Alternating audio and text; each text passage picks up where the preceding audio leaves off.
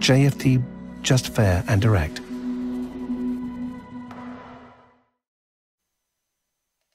Good morning everyone and welcome to JFD's daily market review for November the 20th. I am Charalambos Pissouros, senior market analyst here at JFD, and I will talk about yesterday's main market movers, what's my opinion moving ahead, what are today's important events and how they could affect the markets. But before we start, let's read our disclaimer. The content we produce does not constitute investment advice or investment recommendation, should not be considered as such, and does not in any way constitute an invitation to acquire any financial instrument or product. I will leave you a few seconds to read the rest and then we will jump into our analysis.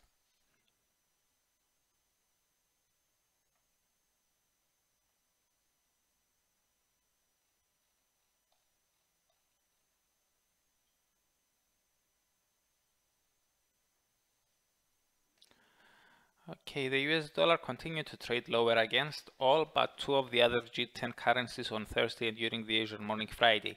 It lost the most ground versus NOK, the Euro, the Pound and the Kiwi, while it was found virtually unchanged against the Aussie and the Yen.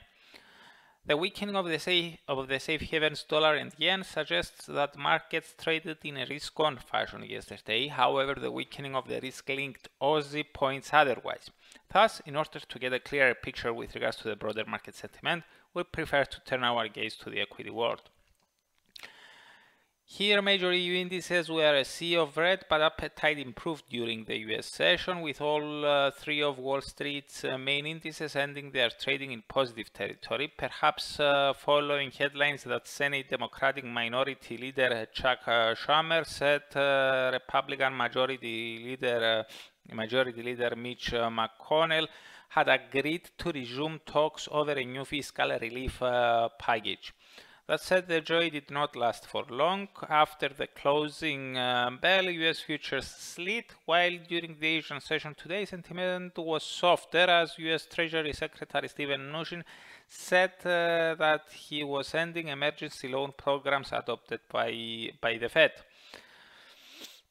All this has hurt investors' faith that both the US government and the central bank will do whatever it takes to support an economy severely damaged by lockdown measures due to the coronavirus pandemic.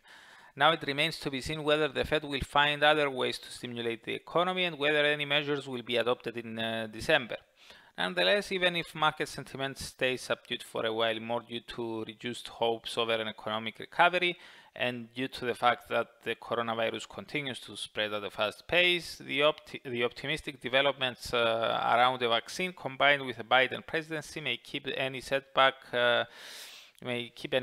limited and short-lived. As we noted yesterday, we will treat them as corrective moves. We expect the prevailing uptrends to eventually resume at some point in the not too distant future. As for today's events, during the early European morning, we already got the UK retail sales for October. Both the headline and core sales and core rates slid somewhat, but much less than the forecast suggested. Once again, the pound did not react, confirming the notion that GBP traders have their gaze locked on developments surrounding the Brexit landscape rather than on economic data. We get more retail sales data later in the day, this time from Canada. Both headline and core sales are expected to have slowed to 0.2% month over month from 0.4 and 0.5% respectively.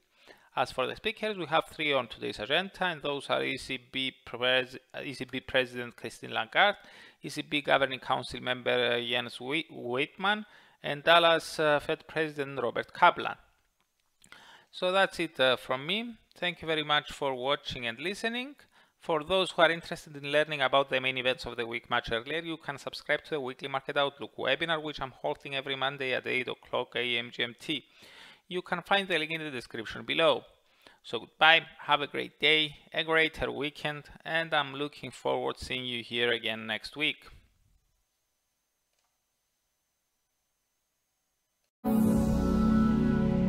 JFD, just fair and direct.